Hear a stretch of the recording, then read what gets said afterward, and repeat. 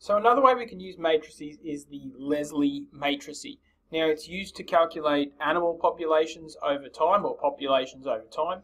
Now there's two factors that go, or let's simplify this. There's two factors that go into populations of animals.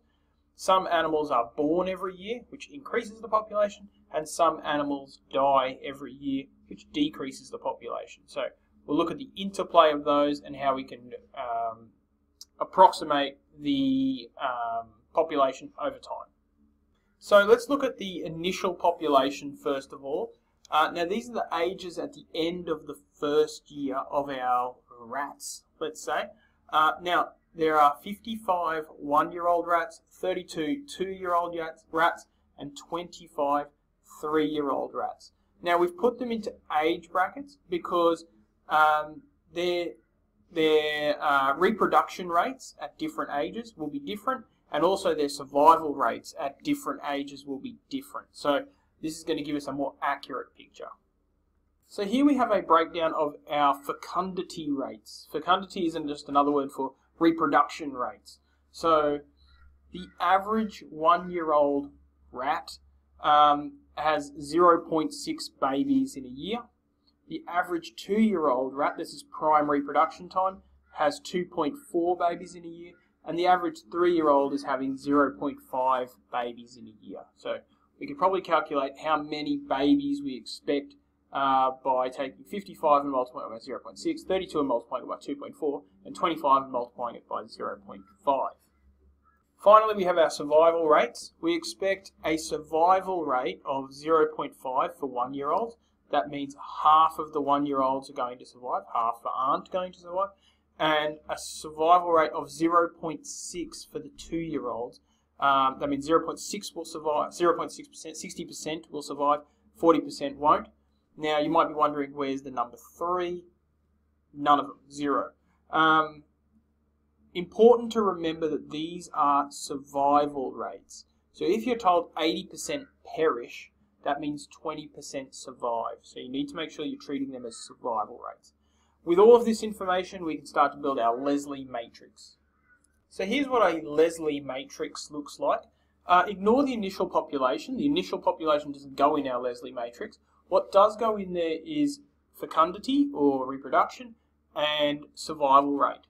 So notice here, the fecundity rates are going to go along the first row, and the survival rate is going to go along what we call the subdiagonal. So survival rate 1, survival rate 2.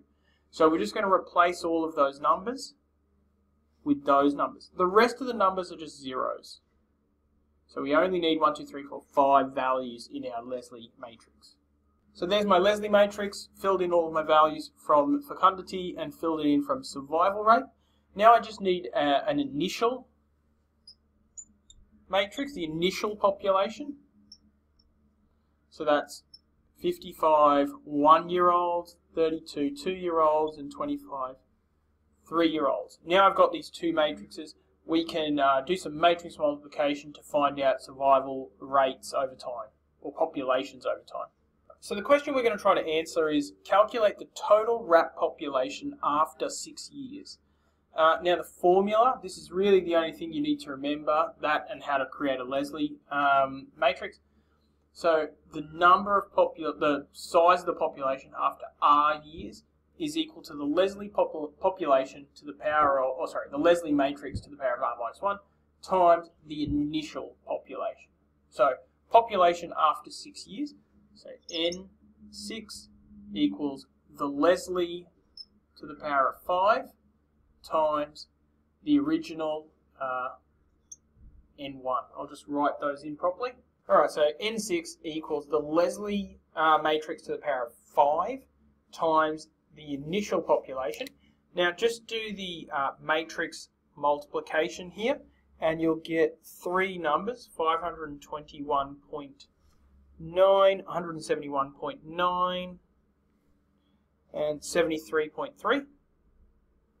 Now that's the number of 1-year-olds, 2-year-olds and 3-year-olds. So if you add those numbers together, you'll get 767.1 females Right, so obviously that doesn't make a lot of sense, so we'll probably just round it down to 767. But be really, really careful, because the question says calculate the total rat population after 6 years. We've calculated the number of females, so we probably need to take that number and multiply it by 2. So total population equals 767.1 times 2 equals 1534.2, which is just 1,534 total rats. Alright, so you just need to be able to take that information, put it into a Leslie matrix, and then use our formula here and some matrix multiplication.